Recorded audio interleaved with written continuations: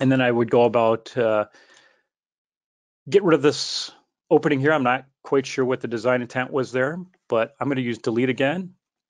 And a tip for deleting faces, depending on how the face surface looks, if there's a split line in it, and I'm going to zoom in over here, you can see there's a arc here and an arc here, and there's the split surface between the two. I'm going to make sure tangents turned on to that, but if I went over to this whole face, it's all one face. So I could technically leave it on single face and be fine with it. So I'm going to leave the selection option set to single face. Pick the face, make sure the heel's turned on. Okay, and that opening is now gone. Now if I go over to my part navigator, I can see there's my delete, there's my move for that hole, and so on. So I'm going to go ahead and move this slot down because it's in the wrong position for my design. Again, choosing move. This time I'm going to do tangent faces, so it grabs all the inside faces there.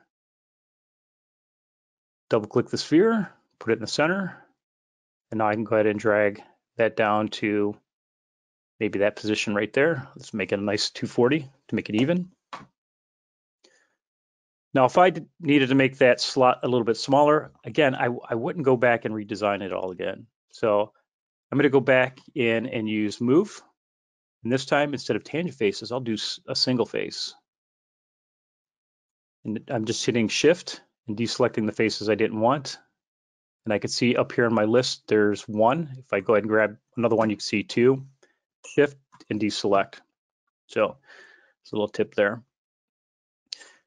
And now I can go ahead and drag that face down to something smaller. So let's do 320. So again, no features with that body, and I'm still able to modify it. And I probably need to make some more holes in here. So going back into the more gallery, taking a look at what I have inside of here, I think I want to reuse a pattern face. And I'm going to reset it, this little guy up at the top of the dialog box, and you'll find these within a lot of dialog boxes that you use. Go ahead and reset that. And then just go ahead and select the faces that I want to move or put in a pattern. I'm going to turn on tangent there. And for my vector, I'm going to pick that top surface because I know it's planar. And then for my layout, I missed it there, so I'll pick that face again. At the point I want it to rotate about, and then I want to do 4 with, I don't know, an offset of, let's do 100 and see what we get. That's too much because the other one slid off. I could actually drag these. It's not going to let me do it.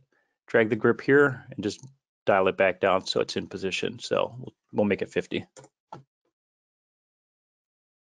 So pretty quickly, I've brought in a step file from somebody, don't know who it came from, and I was able to modify that. I could even resize some of the blends in here.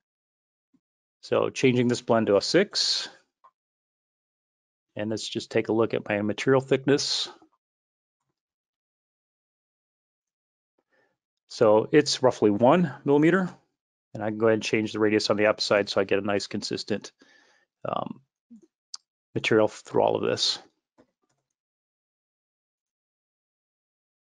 So again, real quick, I was able to walk through that.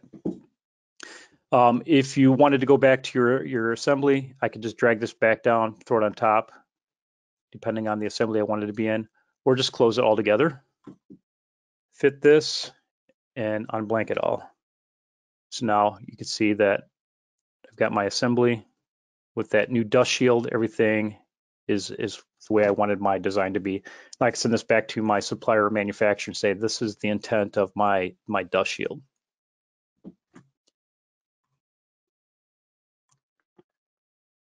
Okay, so in order to collaborate effectively with other suppliers or customers, you're often going to have to modify that CAD model, and either being